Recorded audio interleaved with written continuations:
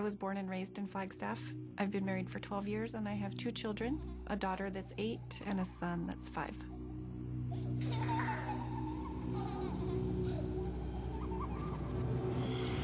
I am a teacher, and my husband, Scott, is in law enforcement. I've been in law enforcement for approximately 10 years. Been a first responder or deputy sheriff for about 6 years. I worry about him a lot at work. Lots of times he's by himself and backup isn't close. She doesn't know half the stuff that goes on out there, and I do that on purpose because I don't want her to worry. Statistics say the next call could be your last call. The date was November 18th, 2008. Kathy has been feeling tired all day. She puts the kids to bed and turns in early.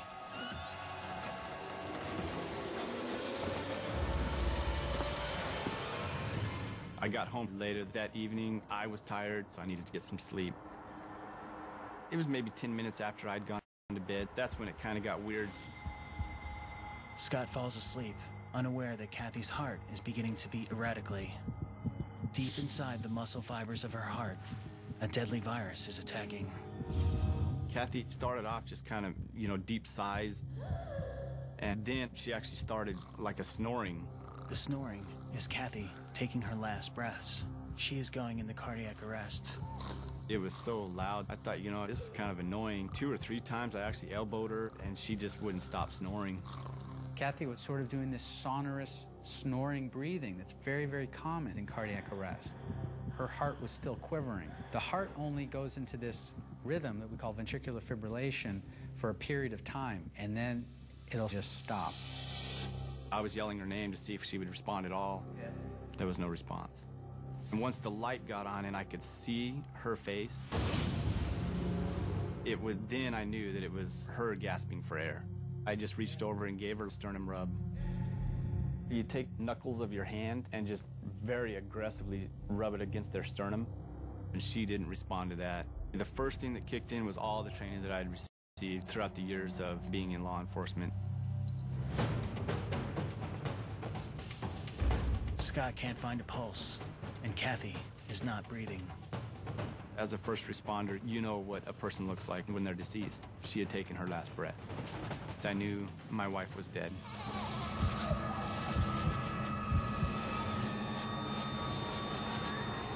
After the heart stops beating, there's a lack of blood flow to the rest of the body, and as a consequence, there's no oxygen getting to the brain or anywhere else. And all the organs shut down, they stop functioning, and that's the beginning of death.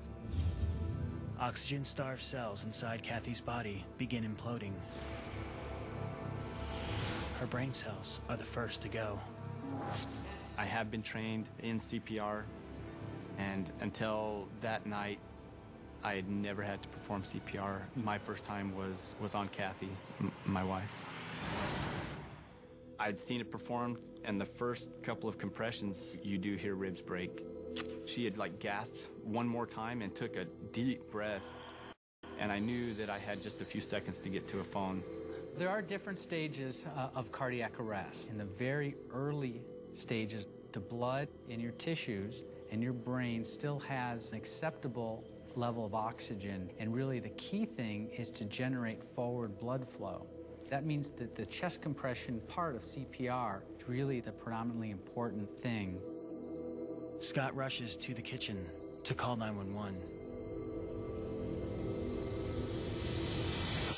During the time that I was dead, I remember seeing my grandparents who've passed away years and years ago waiting for me, and I remember nothing else.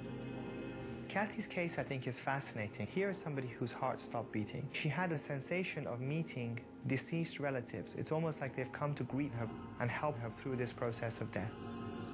I can't imagine what my husband felt seeing me dead. Flagstaff 911, where's your emergency? The dispatcher on the phone, her name is Kim. We've worked together for a few years. She said, "Scott, are you okay?" And I said, "No, Kathy's dead." Where are the kids?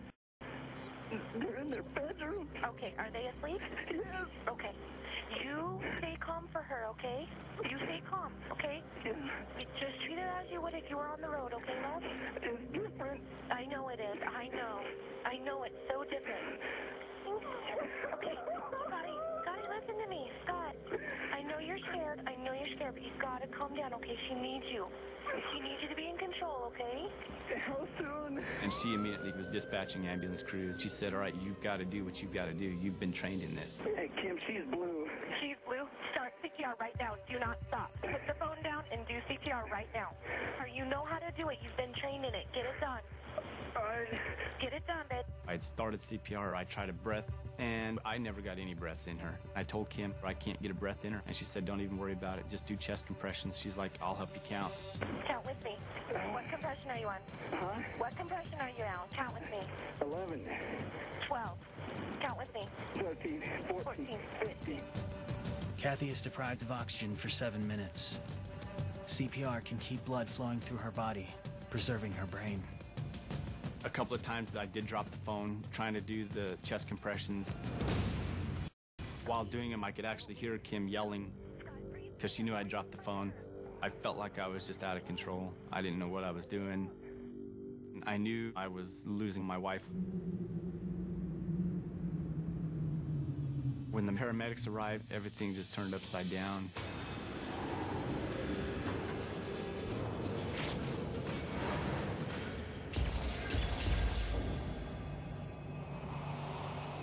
Even though Kathy is dead, her heart is still fibrillating. Paramedics hope to shock it back into rhythm. One of the reasons why people die is that their heart loses its normal synchronous electrical activity and goes into a state what's called fibrillation, which is where the electricity is just fibrillating.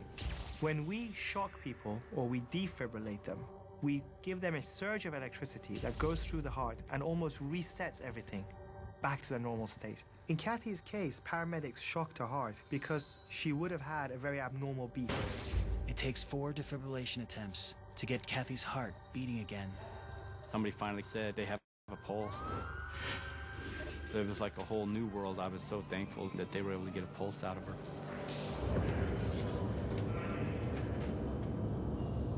When she arrived at the hospital, she was posturing, which means she was kind of like almost like a seizure. She was stiff-armed or stiff-legged, which shows signs of brain damage. They actually had her in a medical-induced coma. The doctors make a decision to use a relatively new technique of cooling the body in order to slow down cell death and buy them time. They do this by putting Kathy's body on ice. The doctors cooled Kathy's body and lowered her body temperature with the goal of both decreasing her oxygen requirement, her body's need for oxygen, and slowing down her metabolism. If we cool people quickly after the cardiac arrest, we can improve the chance that that person will survive and wake up and have a good neurologic outcome, which is really what we care about. Ongoing research is proving that cooling cardiac arrest victims greatly improves their chances of survival. There are ongoing trials in different parts of the world that are looking at the impact of cooling as soon as paramedics arrive on the scene. So in the future, it may be that as soon as they arrive, while they're doing chest compressions, while they're giving epinephrine, while they're shocking her heart, they're also cooling her immediately. Just under 24 hours, they had actually pulled her off the hyperthermia bed. Once Kathy came out of her coma, everything started becoming real again.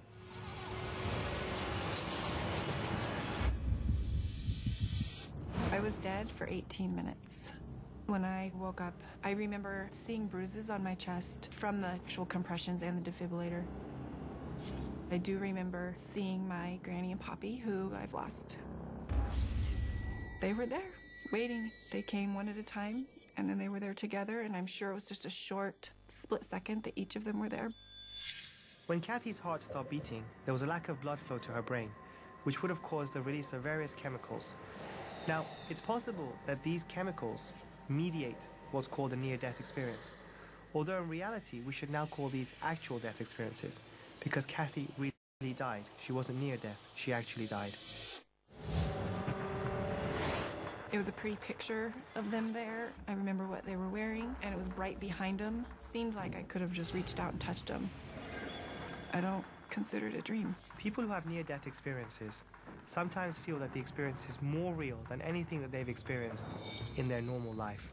And that's why it's very difficult for Kathy to describe it as just a dream. I really feel like It was a sign that they were waiting, if it was my time to go, that I'd be there to see him. Even if you call it just a dream, how are you dreaming if your brain doesn't function?